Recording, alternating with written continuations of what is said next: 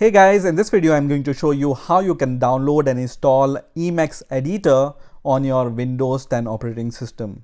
I'm going to download the Emacs 26 version, which is the latest version at the time of making this video. So let's get started. So first of all, open your favorite browser and search for Emacs. Now the first link which will appear here will be from gnu.org/software/Emacs. So we are going to just click on this link. And once this link is open, we are going to click on the Windows option. And then we will click on this option which says main GNU FTP server. Now here you will be able to find the different versions of Emacs, starting from Emacs 22 until Emacs 26, which is the latest version at the time of making this video. So I'm going to click on Emacs 26. So from here, I'm going to download the Emacs 26.1 x8664.zip file. So I'm going to just click on this file. So once this zip file is downloaded, I'm going to just extract this file by right clicking, and then I'm going to just say extract all, which is going to extract this file in the same folder where I have downloaded it.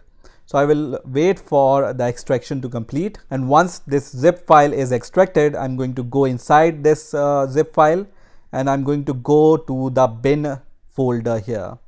And inside the bin directory, I will search for the executable file which is Emacs. So just click on this file which says Emacs. So first of all, we will send this Emacs executable shortcut to the desktop. So right click and then send to desktop, which will create the desktop shortcut for Emacs. And then I'm going to minimize this folder explorer, and then I'm going to just double click on this shortcut which I have created, and you may see this warning which says Windows protected your PC.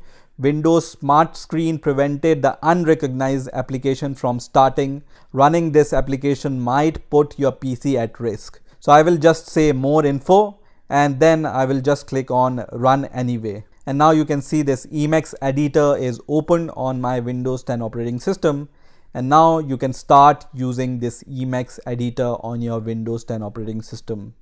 So this is how you can download and install Emacs on your Windows 10 operating system.